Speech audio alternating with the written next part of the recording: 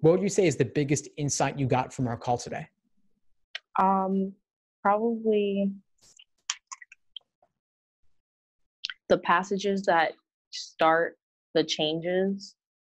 That would help me to at least strategize myself better for the next time I take it, which is soon. So it helps me to not look at the old ones that aren't the same, because it didn't make me feel equipped enough. Like, I felt like I did understand the concept of it, but if you're not used to reading a specific thing or seeing a specific thing, it can throw you off completely. So definitely just knowing the test, the beginning of the changes in the test. Thanks for tuning into the show. Please subscribe if you haven't done so already to be notified of new episodes as I release them. And feel free to reach out if you need anything at all as you move forward with your prep. I'm happy to help however I can. In the meantime, I'll wish you all the best and take care.